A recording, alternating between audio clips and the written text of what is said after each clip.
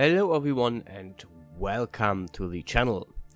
We're working on the 3D part again. In this case I have done some serious rigging and I finally managed to rig the clothing that I always wanted to. So here we go. First is setting up the face groups. This means that you divide whatever you have, in this case a very simple designed clothing, to have face groups. Most of these are set up by the program. So you saw at the beginning that I made the that I rigged the clothing to Genesis 2 in a very basic way. There's a function in DazStudio that does this for you. What I'm doing now is I'm subdividing this clothing into further parts. I've chosen to do very simple parts. As you can see, there's a front and a back, and each gets 3 sections, which actually isn't enough. So I think if I would do this for real, I would do 6 sections each, front and back, and divide them into left and right. So basically 12 sections on the front and 12 sections on the back. So you can subdivide the whole thing further and make it look more natural, more realistic. But this was basically a trial, basically seeing, can I do this, can I not do this, and so I basically just played around. There's different ways to grab all this stuff, and I used a mix of marquee selection, which is basically drag and everything in your rectangle is selected, as well as simple selection and just adding single parts, as you can see here. There's actually a bit easier way to do this, because you can hide the area that you don't want to select, which is what I'm doing later on. This is something I actually tried out in this case and it worked. And also I had to grab the sides of this in single pieces, because there were always stuff missing at the beginning. Yeah, so the first thing is actually really making these faces. You need those later on. As you can see right now, I'm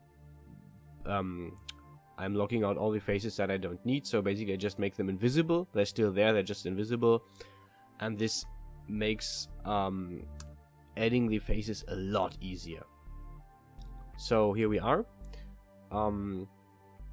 I made all the faces. I made a little mistake and deleted a face I didn't want to delete, so I had to reinstall this, but this is actually something I could fix later on, so this is not a problem if this happens to you.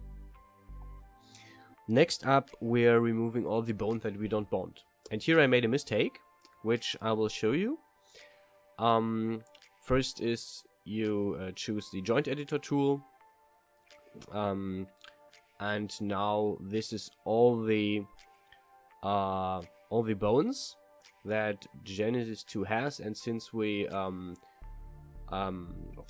used the dress and just put it on Genesis 2 female without any further instructions for the software, it just added all the bones that Genesis 2 has. So we have to remove all the bones we don't need, like leg bones, and arm bones and neck, which I'm doing right now. And here's something that didn't work. You can't choose multiple and delete. You have to delete all of them single-handedly.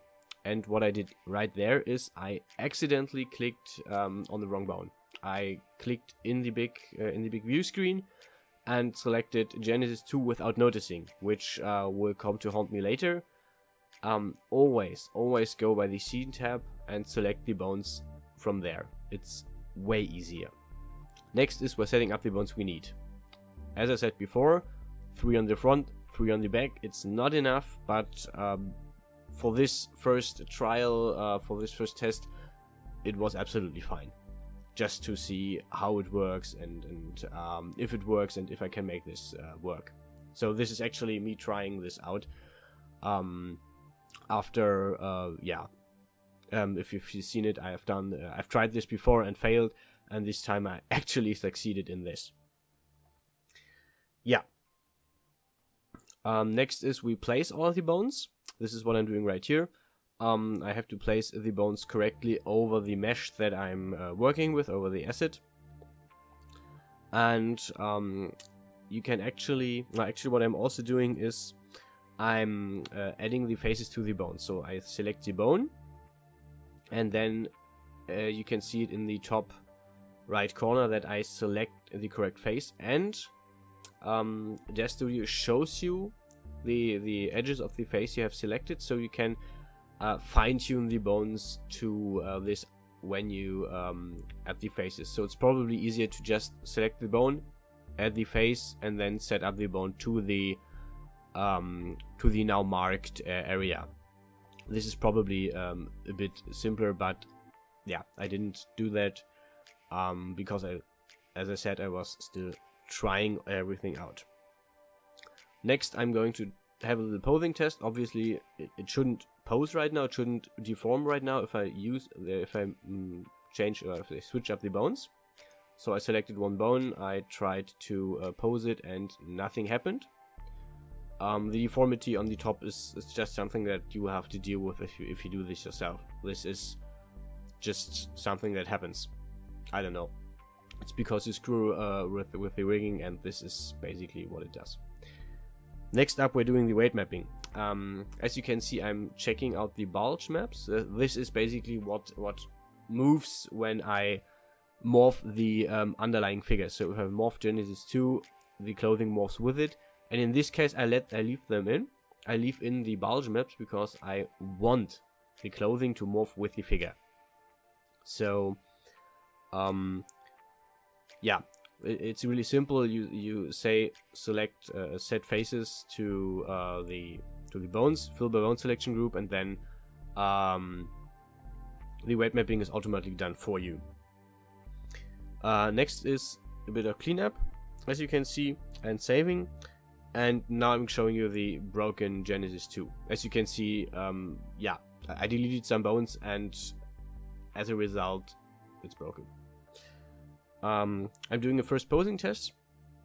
So basically, I'm done with the rigging. The rigging is done. I'm finished with this. I'm just trying a little bit of posing, and as you can see, now it's working. The clothing is working just fine. I can pose it. It looks a bit weird because I don't have enough bones in it. So as you can see, more bones may mean more detail, mean more natural looking clothing effects. In case you want to do this yourself, use more bone than I did. I will probably do another video where I show exactly how many bones I use and where they are, so you have an idea, but yeah. Next up is we test the morphs. I'm morphing Genesis 2, and as you can see, the clothing is morphing with it as it should. We're going to a bit more extreme morphs right now. Stylized cartoonish figures who just have a bit more effect. So you can see the clothing morphs with it. There's a bit of a disturbance in there, but that's normal. That's what happens. And lastly, we will check out if morphing parts of Genesis 2 will also morph with the figures. So I chose the breast because this is an obvious choice. It's really easy to see.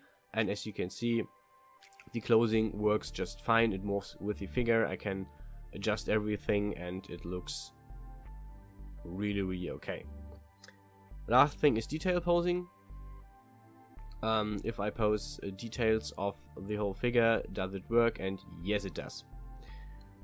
So this is successful rigging of a clothing, and this means I got a lot more stuff in my arsenal, which is really, really cool. I've got a lot more options now to make clothing. This is something that has bugged me for a long time, actually, and I'm finally happy to do this. What I'm also looking into is morphing. I've got a pretty good idea how it works, so you can look forward to a morphing workflow tutorial, whatever this is, in the next few days. in the next few weeks. Sorry, I'm probably not gonna do this over the weekend, but definitely someday soon. Yeah, and that's actually it for today. Thanks for watching. Stay healthy, stay safe, and see you guys around.